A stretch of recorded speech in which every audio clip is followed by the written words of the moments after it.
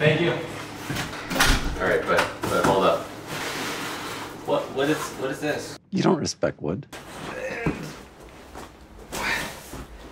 Here it is, the mystery guitar. Let's do this like every good YouTuber should. Let's unbox it, shall we? All right, we've got the box cutter. You shouldn't ever drag the knife in your direction like I just did. Any guesses? If you guys think you know what guitar this is, drop it in the comments. Ooh, first bit of packaging. Second bit of packaging. Did that reveal it? Ooh, it didn't on that side. Well, here we go. It's a Yamaha silent guitar. It's my first guitar in probably about 10 years. All right, let's get over here for the reveal. Oh, it's in a gig bag. It's kind of a nice gig bag, actually.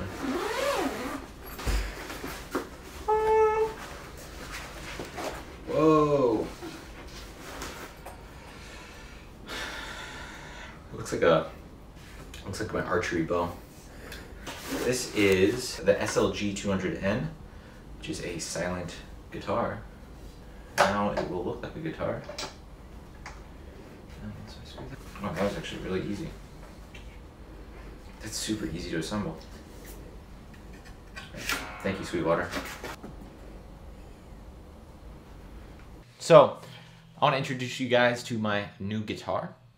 She currently does not have a name, so if you guys want to drop a name suggestion in the comments below, maybe we'll name her together. So this is the Yamaha SLG 200N. The SLG stands for silent guitar, and then the N stands for nylon. So this costs about $729 at the time of this recording. They also have a few different models of this, the 200NW, which is nylon but wide, and then the 200S, which is steel string, like a regular acoustic guitar. I really prefer this 200N to the NW because the width on a regular nylon is sometimes a little bit too fat to really get your hand around if you're not used to that or not comfortable with that coming from a regular electric guitar. And the 200N is about 2 millimeters shorter or less wide than the NW, and it really makes for a much more comfortable experience. If you are used to nylons, it still feels, it is wider than a regular electric guitar neck, but sort of in between. They kind of in that Goldilocks zone here. Later, we'll talk about why I got this, why this is basically my first guitar in about 10 years. But I actually wasn't going into the shop to buy this guitar. I was actually trying to get the John Mayer Silver Sky, the SE. That's the one I was looking for. And I called the Sam Ash, and the guy's like, yeah, we have one of those in one of the colors, Dragon Fruit, I think. Come in and check it out. So I drove over, checked it out. And when I got there, they didn't have it. So the guy told me that they had it and they didn't have it, but that's classic Sam Ash for you. I was like, well, I'm already here. I might as well try out some of the other guitars I was kind of interested in. So I went into their acoustic guitar, classical guitar section, picked this one up, and it just felt so good to play. The way that the action is set up and the intonation is all great, like right off the bat. This is surprisingly comfortable. It's obviously very light because it's no body, it's bodiless. Some of the other features here about it, and this will lead into the other section about portability, but you can unscrew the strap knobs, and this part just comes right off. And then in the gig bag, it packs in, so this becomes super light. It actually reminds me a lot of my my recurve bow, the Samick Sage, which also has limbs that you bolt in, screw in like this. In addition to this finish, this is the translucent black, which was the only one they had there, and is the one I preferred even after looking at some different finishes for this model. They have different sunburst and crimson and more of a natural look as well. But really, it was the features on this side, which you may not be able to see, but it's right here. It has a spot for batteries, so you can either plug this in with power, like a DC jack, or with batteries. I've been running it from batteries, and so far it's been great. Not exactly sure how long it lasts, but definitely at least a few hours. And I know people use this also in live situations, so I'm sure the batteries will be pretty good. It has an onboard tuner, which is really nice, a volume knob, and then here we have this pickup, and then a blend, and then mic. So this knob right here has a little blend, and what I'll show you is it has a piezo pickup in here, and that sound is like this. So that's just the sound that it's picking up. But they also have what's called an SRT powered system for this. And it's basically modeled after them miking up a really nice nylon Yamaha guitar. And we can blend that mic sound in. So the fully mic sound, fully SRT powered sound is this. It has a little bit more depth and a little bit less presence. The ideal for me and most people that have tried this is really a blend of the two, but you can kind of dial in exactly what you prefer.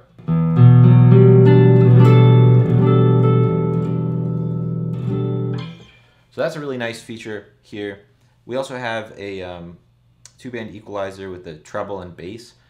Most people, and I agree with this, have suggested rolling down the bass because it does tend to have a lot of boom to it.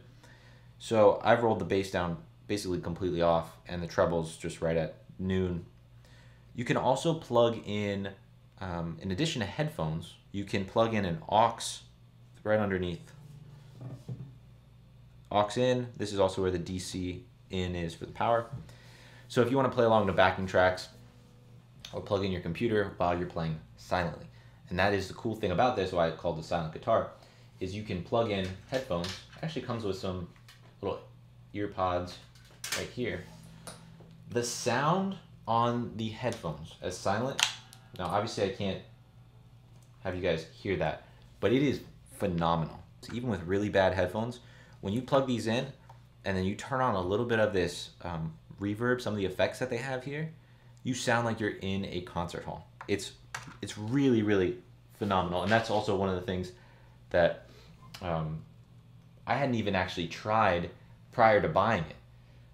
The whole silent guitar part of it, I didn't even test it before I purchased it, because I really got it just from how well it played and how well it felt and how just like comfortable it was. And from there, the silent part was really just like a welcome feature. So obviously it's not fully silent in the sense that even if I turn my volume off, it still has some acoustic properties, but it's essentially silent. And when you turn on these effects, so it has 3 effects: reverb 1, reverb 2, and a chorus. Reverb 1 is a room reverb. So we have like a...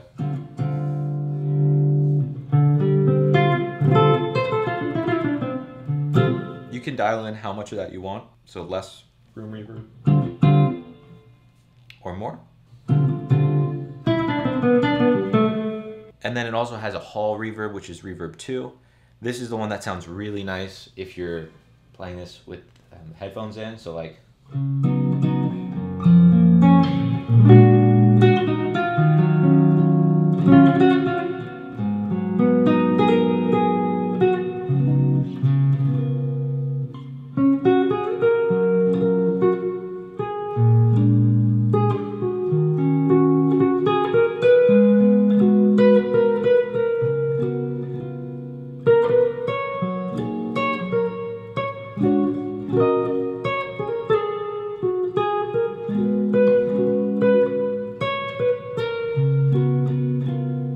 So reverb 2 is like my go-to on this. And then it also has this chorus effect, which to me gives sort of a Pat Metheny type of sound.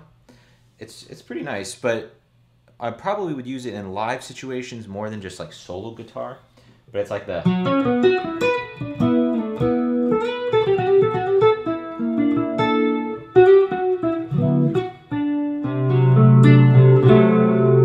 It's a cool little 3 effect thing to have, especially the reverb part, to try out.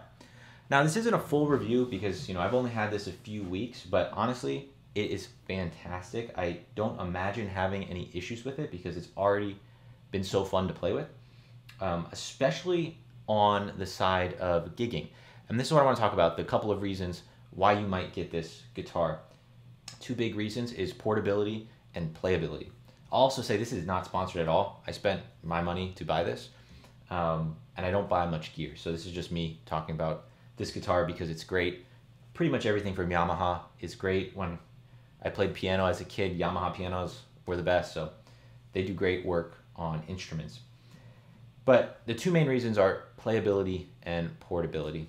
I'll show you guys the gig bag and everything there as well. But the playability, like I talked about, is awesome. You saw a clip earlier of me playing it. And especially for situations, if you're someone who gets called for either solo guitar gigs or sometimes wedding ceremonies and they're asking for a nylon guitar or an acoustic guitar. Sometimes they ask for acoustic guitar, but they don't really know what they mean. Then this is definitely the guitar I'm gonna use, because prior to this, you know, you have to bring an amp, get mic'd up. If it's a regular nylon, I'd have to borrow a friend's nylon because I don't have a nylon myself. Now I do. But with this, I can just plug direct into the sound system, dial in some reverb, blend the sound that I want, and this thing packs away to just be super light on my back without carrying an amp. And some of these wedding gigs and ceremonies, you end up playing them outside in the heat, sometimes on the beach in the sand. So it's so much more helpful to just literally have this, not have to bring my amp or anything to those situations. That's on the playability side. On the portability side, the thing that I also didn't really take into account here is because it's so light and packs down in such a small bag, I find myself taking this in situations where I wouldn't normally bring a guitar just because it's too much hassle. So like a quick day trip somewhere, if I'm hanging by the pool or the beach or like at a park, this is something that I can bring, and I have brought on some day trips where otherwise I wouldn't have brought a guitar. Like I'm not gonna bring my jazz guitar in the case, and it's too much of a hassle to carry that heavy thing while you're carrying other stuff. This is so easy to just throw on in addition to carrying your other stuff. And then because of the silent feature, I can just plug in headphones and just jam. Get practice in when I normally wouldn't, especially in the mornings or in situations where you don't want to disturb other people. Overall, this has really been a great experience. Really glad I got this, and maybe in the future I'll get the Silver Sky, but I'm not really too worried about that when I have this to jam with. So let me show you guys the gig bag real quick. So let me pack this down. All right, so we have this gig bag. You know, on the website they call it a durable gig bag, but they're really not kidding. It's a well-made gig bag. It's not like a really bad, you know, thin. It has some actual padding to it. So essentially all that you do is we unscrew these sides. This comes out. Screw these back in. This goes in here, and then it has a separate compartment for this piece, and they even show you exactly how to put it in with the little outline. So this goes in like that, velcros in, and then goes up like that, and this whole thing is so small. And it has another section where you can put books. I wonder if my iPad fits in here. iPad fits. You can have an iPad if you're doing music, or for a gig. iPad, headphones. Right now I just have some of the stuff it comes with inside of it. But this is great. They even have multiple handles, like a handle on the side, these handles, and then a back strap. So to me, this is a 10 out of 10 guitar. If you guys want to get one, check it out. Like I said, there's no affiliate link. This is not sponsored. Just a great guitar that I love to play. So hopefully you guys found that enjoyable. You can check out some of my other lessons here.